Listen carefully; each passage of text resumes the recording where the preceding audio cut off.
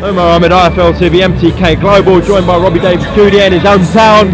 Great performance. Happy with it? Yeah, it is what it is. I wasn't broadcasting to everyone I was fighting some superstar. I was just telling them it is what it is. It's a takeover fight, and these takeover fights, when you're at my level, you've got to be professional about it and make sure you get a job done. And I felt that's what I've done tonight.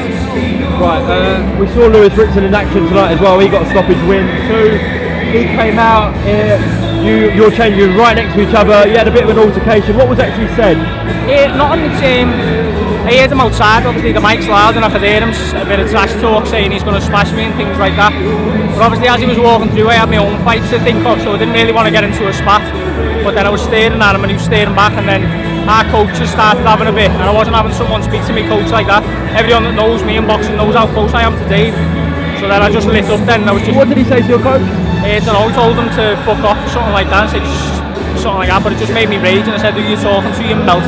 You just knocked out a super featherweight, so let's not make out his fight was something as it wasn't, because he had a title on the line. We spoke to that Polish kid just before the fight and went, are you going to win tonight? And he went, you know what I mean? So I was like, Jesus Christ, he's not even up for it, he's just here for his payday. But I'm not one of these people that start like, he's got a lot of followers on social media, so anything he says, all the Geordies jump on it. I'm not messing. I seen him in the dinner hall in our hotel. Every time I looked at him, he looked away. He's an absolute melt. He's got no backbone. Where I am what you get. If you say something to me, I'll put it on you. And he just didn't fancy it. And when it was all on TV, where everyone's watching, and he knows nothing can happen, his mouth wouldn't stop moving. Do you expect that fight to happen next? I'm not going to let him get into a spat with me and build a fight off that. For him to get a fight with me, you got to remember there's 5-6 other top British kids.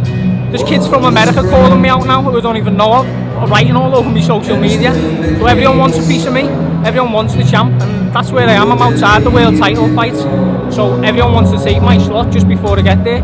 So the only way that fight can get made is if it makes sense to me and my team. I don't care about everything else. Like, I'm not one of these famous on social media talking shit all the time. I just have a laugh on it and broadcast my fights where and when they are and let everyone know and have a laugh with everyone. All he talks about is fucking Newcastle United, like he's on the fucking, like he's on the board meetings. So, but Eddie's just said to me that he's going to make an offer, and if it makes sense to us, then we'll take it, no problem. I think his last fight there was a super featherweight. The Argentinian before that was like a part-time bus driver or something. So he hasn't fought no one to even be eligible to be in the top 10, or I think he's top 15 with the WBA. He's fought absolutely no one, and they're just building it up to make him out. He's something he's not. Let's not forget, some of them lightweights that he blew away could have been super featherweights. Then he fought one top lightweight who happens to be a friend of mine, Patera. Yeah. Schooled him. And how we got a split decision, I don't know. We got smashed. Needs to start doing his sit-ups. He can't take a body shot. Alright, Robbie Davies Studio, well done tonight. Yeah, hopefully we do see that fight next. But listen, yeah, you're not. Your career doesn't depend on Ritson. No, so, yeah. He needs me. Let make sure everyone remembers that. Lewis needs me. Same with 5-6 other fighters. They all need me. I don't need them. I know the crowd want it, and I would love to punch his head in, no problem.